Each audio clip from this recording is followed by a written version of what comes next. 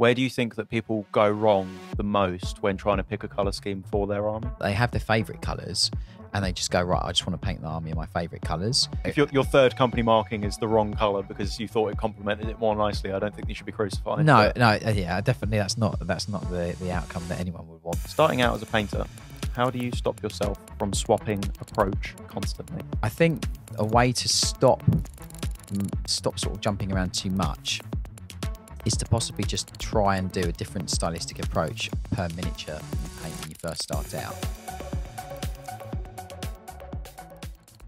Before we get started with today's episode, we wanted to let you know that we have new ranges of fantastic products over on the Siege Studios shop. Whether you want to purchase a PDF tutorial for a character that you're painting, you need a new airbrush, painting accessories, or want to book a class, you'll find what you need. We also have a bunch of merchandise, which is a great way to support the podcast. To see what we stock now, head over to siegestudios.co.uk/shop. Right then, James, let's get started with this week's topic, which is talking about colour theory this week. Yeah. So does colour theory matter? Yeah, 100%. I think it does. I think it's a really crucial part of painting miniatures. It's like, the best way for me to explain it is it's like it really makes painting a lot easier by having an understanding of it. The ability to choose a colour that you know is going to work with the inherent colour that you're using, it does help to just build a scheme or build like an overall sort of like finished result with a miniature. It really helps with that. You don't necessarily have to have like colour theory is such an in-depth topic with loads of different types of colour relationships and loads of different types of things which are involved within it, like, you know, but I think there's a core competency understanding what contrasting and what harmonious colours are.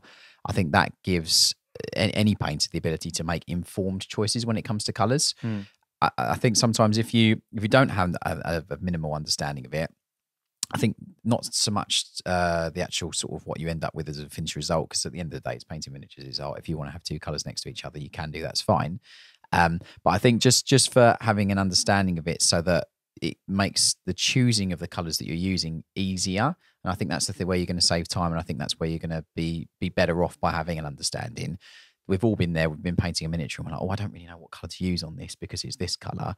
Having that minimal understanding of colour theory that allows you to go, well, this colour works with it, or this colour is a harmony to the complement, and it will still work because it harmonises with what the complementary colour is of this object's opposing colour. That just helps massively to then just make choices so much easier for you as a painter. I think it's something that I've like kind of glossed over a bit, not really like intentionally, but beyond the like sort of general abstract understanding of like, you know, opposing colours and primary colours and whatnot. It's not really something that I don't want to like sit and do homework when I'm doing I get that. I get that. For me, it's never really felt like much of a roadblock either, though. No, I agree. I you know, and some people will go all their lives painting and just choosing colours, whatever, and not really use it at all whatsoever. But for and again, there are loads of different colour relationships out there. So you obviously the triadic relationship is the obvious one. Is the triangular shaped one on there with where like primary colours is a really good example. Obviously, red, blue, and yellow.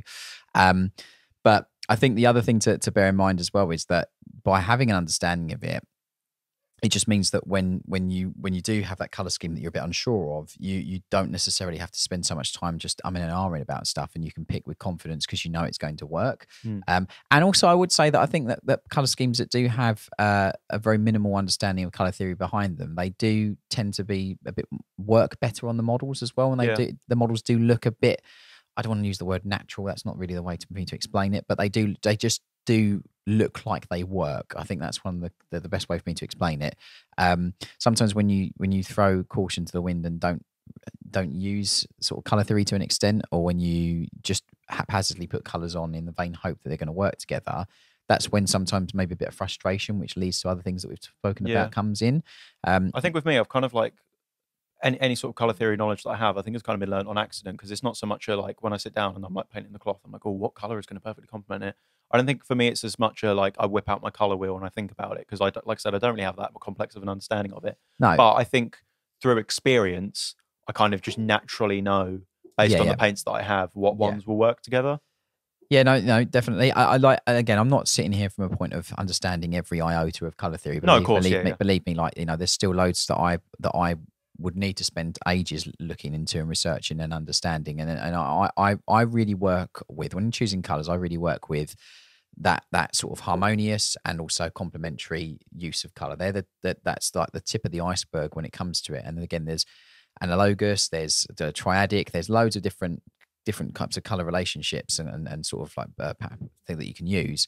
But really just understanding that if I use this color, the opposite color on the color wheel is this, and the color to the left or right of it is the harmonious color of that contrasting color.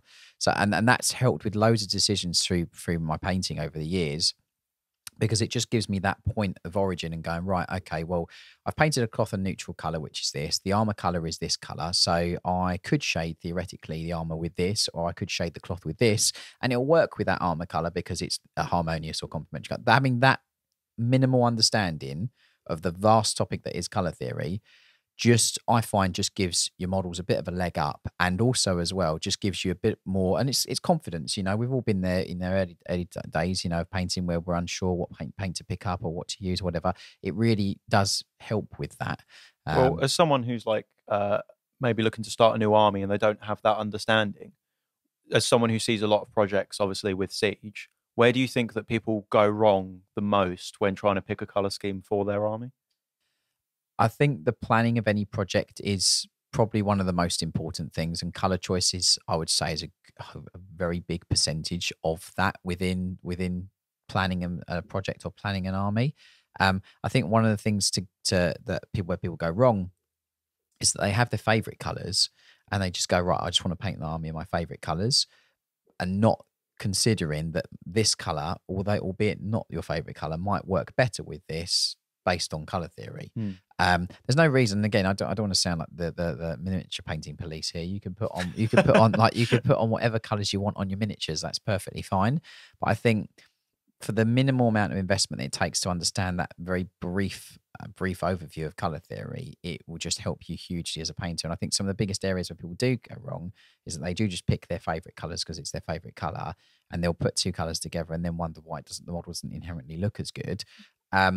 The other thing I would say is that, like, sometimes people picking colors that are very, very close to each other as well, and what happens is you need contrast is really important on miniatures, because it gives them a weight of depth. It gives them that look that you need to pick out all those tiny little details on a model. If it's a very close palette or the colors are very, very close to each other, you kind of disregard a lot of the little details and things. It becomes hard to pull off that because the silhouette is much more blended. I suppose it's harder to see the details if you've got like a green model with green cloth. Yeah, and then the gun's green. Yeah, I mean, if you're going for a camouflage model, that would be perfect. Yeah, I guess so. Yeah. But like, I personally wouldn't advocate that, and I would personally. I'm a big fan of a painting journal and planning projects and planning colors and all those kind of things. And I think that when you overlay that preparation and planning with a bit of understanding of color theory, it's going to you're going to be a lot more happier and confident with what you paint, and also the execution that you have at the end of the process. You don't need to sit there for 3 years studying from Tibetan monks how to do color theory. You don't need to do that. Like, you could spend ages, like, learning color theory, like, in depth, everything. And then what will happen is you'll start looking at everyone's models and realizing that the color theory doesn't work, or whatever the case may be, which just becomes really nitpicky and it's not fun, But what I would say is that, like, just being able to just have an understanding of it is going to hugely benefit you as a painter. So let's go back to the planning a color scheme thing then. So say you're new to the color theory idea, or you're just looking for some inspiration, right? So you're planning out your army project and you're sat there thinking, let's pick an example because it's the common one, Space Marines, right? I've got my Primaris army, they're all built, they're all primed, I'm ready to go. What color am I going to pick? Do you think that this is a time to go like, oh, I'm going to go really rich in the lore, or I'm going to look at a load of box art, or I'm going to look at a load of real life references? There's a lot of different things at play there. Like, if you like lore, then undoubtedly you'll probably pick a chapter that already exists. If you're more of a competitive game, you'll probably pick one army that you just make a color scheme up, so you can use whatever rules you like. I'm a big fan of both of those avenues. There's not really a wrong or right at all whatsoever. I would possibly say that for me, lore is, like, when it's got such a weight of burden, obviously all this lore and all these different things that go on in the narrative, it seems a little bit of a shame to overlook that when it comes to these models, in my mind. Like, if someone invests just as much effort into the paint job as they do lore, I think you get a better model in the end of it, if that makes sense. There's kind of some exceptions to that, though, because I personally don't like it when people go like, really hard on criticizing people because they didn't No. technically get the correct color of No. red stripe on the third. No, I chapters. agree. There's a little bit. There's a little bit of there's a line. Like you know, if your third company marking is the wrong color because you thought it complemented it more nicely, I don't think you should be crucified. No, yeah, definitely. That's not the outcome that anyone would want. But I do agree completely. I think that, you know, when starting out the planning of the project, pick an armor color that you, or when I say armor color, pick a main color. I think is the thing that the best way to explain it. Pick a main color that, number one, you're really happy with, because you're going to have to spend ages painting it. Yeah. And whether you're using brushes or whether you're using airbrushes or whatever you're using to apply that main color, you've got to be happy with what you put on the model in the first place. And then my next point of call would be picking a color which does help define that model with detail by contrasting the main color as best as possible. And I would argue that the best place to start would be to pick something that, through color theory, works well. That's nothing to say that, like, you could go, I want a yellow armored model and then I want green accents. There's nothing wrong with that. But for me, I would probably go, if I was going yellow, I'd either go red, blue, or potentially purple, because it's a harmonious color of red, or I'd go maybe like other colors that are harmonious to any of those contrasting colors. That I just think that would give you a better starting point than just so maybe that's the compromise then, is like, pick your one color that you definitely want, like your favorite color, whatever, and then maybe that's where you start dipping into the color theory without going too crazy with it. Is, okay, this is my favorite color, I'm happy with this one, we're going to be like super strict on that, but let's start accessorizing around it. That's the best way to put it, accessorizing. And the other thing I'd just say, like, obviously we're talking about color theory in this episode, but the one thing to also bear in mind is also neutral colors. So your whites, your grays, you maybe like different tones like that, black as well. Like even just desaturated colors, really. Even desaturated colors. Like you can add those to the models and use those, and it will not take away from the main color, but it will also just give a very good scheme, because it doesn't clash too much. I think like that's something else also to bear in mind. That's why I like Marines a lot, you know, is because it's like you can kind of do what you want, in the sense of, if you've got like, talk your basic like Primaris Intercessor or your Tactical Marine, whatever, you can literally paint the whole thing one color, and then after that, what if they really got like some eye lenses and like maybe a couple of buttons, there's not a lot going on. There's not loads, no. Or you could be like, I want this split color scheme because they've got like, you know, the left arm's blue and the right arm's red or whatever. Or maybe it's a fancier model and they've got loads of cloth, it's a character, they've got all these different power weapons, and you can kind of go mental with all the colors in that. I think that's where people probably see more roadblocks, is like, I think probably depending on the army or the miniatures that you're painting, is I could see that being a potential roadblock for people, because obviously if you've got some busier models, let's say, with way more parts, and like you're saying, you don't want it to all be the same color. Now you've kind of got a lot of choices to make, because it might be a miniature where there's like, in terms of surface area, it might be equal parts 3 or 4 colors. I think that's one of the things. And then it's also deciding what color you're going to use on those certain parts, because there's loads of variables in place. Like you could choose, I don't know, you could choose, like, let's just take obviously the Hawk Lords that we done for Leviathan. Like you could take that. We obviously chose purple as the armor color because that's the color that Hawk Lords are. But then there's different avenues that you can go down. You can go red, you can go yellow, or you can go blue, like teal, like a cyan. Well, we kind of went for a blue, sort of bluish black tones, didn't we, on the bolt casings? Yeah, on the bolt casings, the lenses, all those different parts, you know. So there's various different options for you to then choose and use on the project. But as long as you have a minimal understanding of it, it's gonna, what you should see it as is a complement to what your choice is. I think that's one of the things that really, really does help. Like, it's not this big scary thing that you should be afraid of learning a little bit of, because all it's going to ever do is just make the choosing process for painting miniatures 10 times easier for you. Like it's almost like it lays out the steps that you need to take along the process of completing the miniature by having some choices, which are, you can still got the option of going this color or this color or this color or this color, or maybe I'll do a little bit of this color. The one thing I would also advocate as well, and just touch upon, is percentage of color. So even within, let's just take Ultramarines as an example. Okay, they're a triadic color scheme of yellow, blue, or they're a triadic primary color set. So basically, your yellow, your red, and your blue.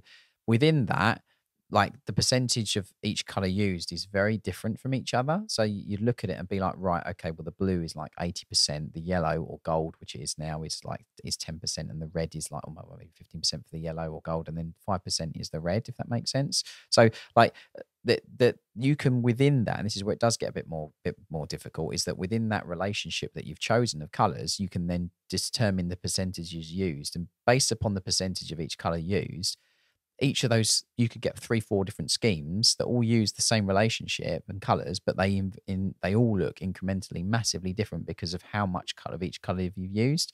So you shouldn't just think, oh, well, if I choose this relationship of these 3 colors, all my models are going to look the same. You could do loads of little things, and the percentage used of each color would make each scheme or thing very variable within that. And that's something else to also consider as well. And that's before you add in neutral tones as well, like your blacks and you whites. say about neutral tones, but I think something we also have kind of glossed over as well is like a temperature difference. So like you've got warm colors and cool colors, and that's a massive opportunity for contrast. Of course it is, yeah. On your miniatures as well.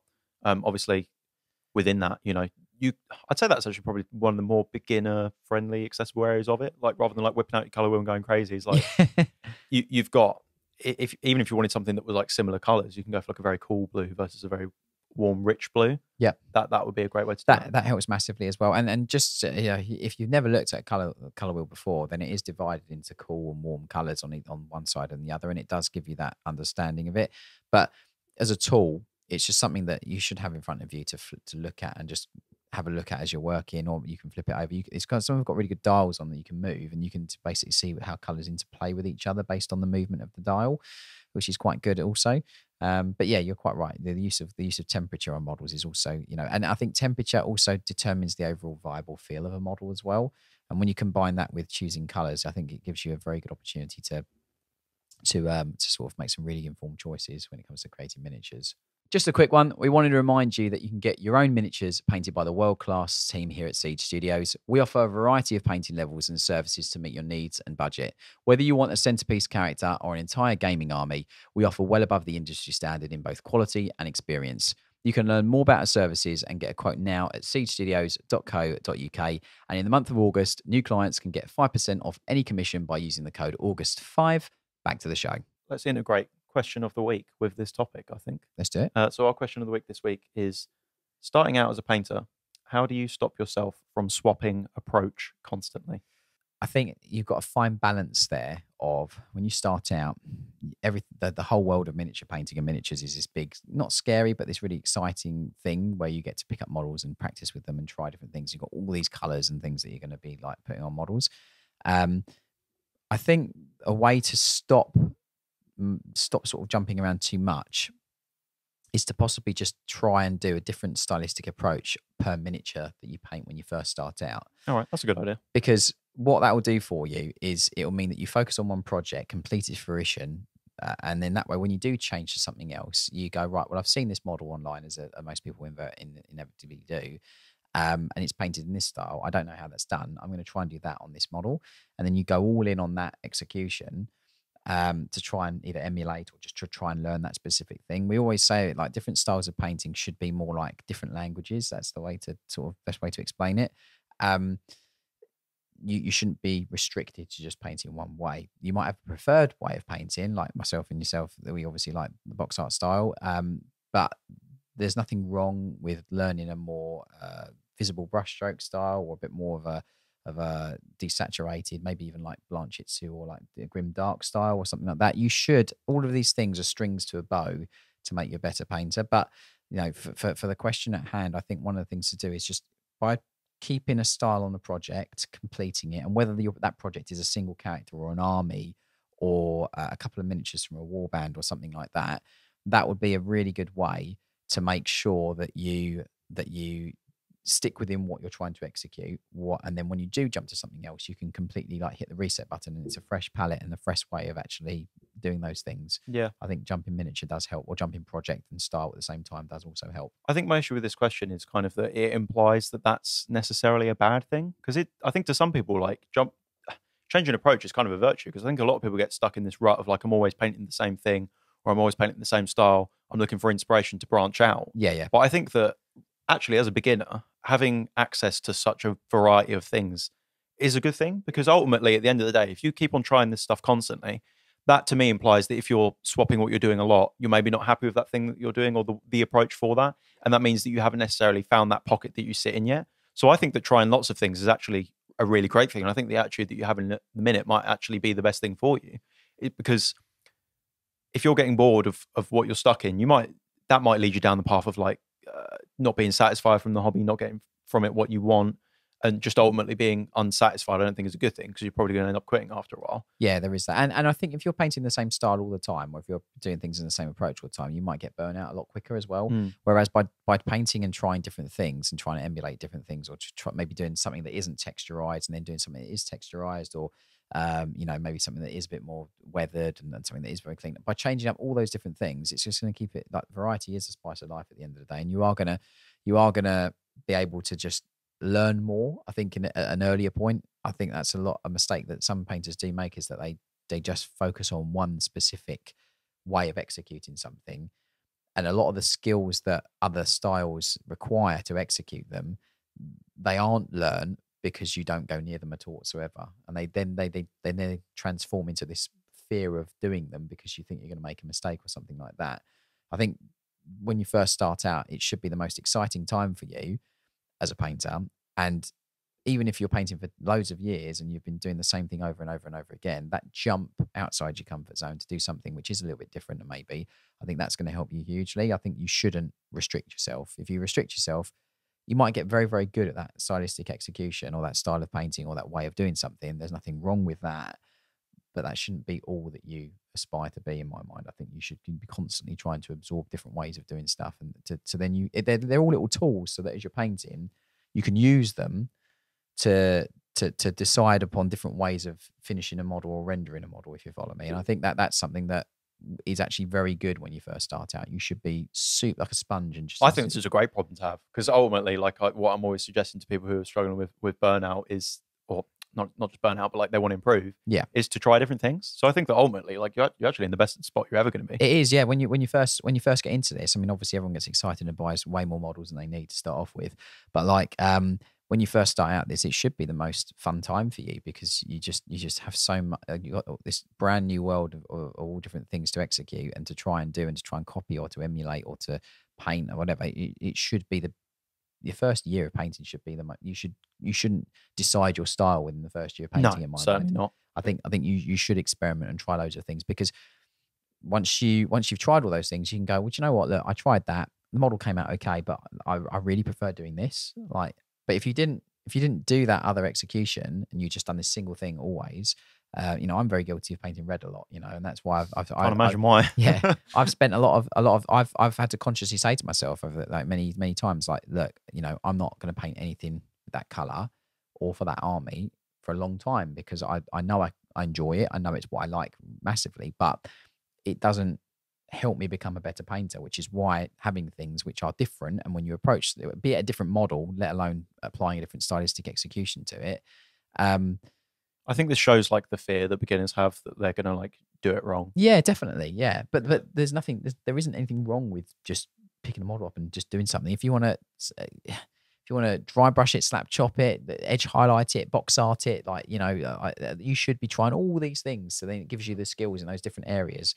It just gives you a wealth of knowledge as a painter. But the fear is, I'm going to make a mistake, and you're really not. Like, there's nothing detrimental going to happen, and you can strip the model if you make a mistake. I think for someone listening who, like I said, is maybe like stuck in a bit of a rut or maybe a rhythm of always painting in the same way, I think this question is kind of proof that the grass is always greener, right? Like, it is, yeah, definitely, yeah. But that is the case. Like, if you just experiment and try different things, you'll massively learn the most within that experimentation that you do. And color theory should be this best friend that's there to guide you along that experimentation. If you study a little bit of it enough to make informed choices, which I think is really what color theory should be used for, rather than criticizing or critiquing stuff, in a factual manner, just because at the end of the day it's art. And if you want to put X color next to X color, there's nothing inherently wrong with that. How far into like painting did you start to think about it a bit more consciously? Probably more when it came to competition painting, I think, because obviously when when you enter a competition, the people that are judging it have an understanding of that, a much greater understanding of it than I've got. And but understanding those minimal basic things, again, it just makes all those things I've said earlier in the episode like easier. But that's where for me it became really important, is when I wanted to improve my painting to a level whereby I can enter competitions with confidence that what I've submitted is the best thing that I can do. You can paint a model perfectly, like seamlessly, like as close to whatever style you're executing or the best rendition of whatever it is you've painted. And if you're entering it in a competition and the color theory is potentially off, then it really boils down to personal bias, or you might have one judge that's down to personal bias, and you might have a judge that is so on the line about color theory that the model's discredited because of that. So really, unfortunately, it does sound like a little bit of a box ticking exercise, but it is a box that you should try and tick if you're entering stuff like that.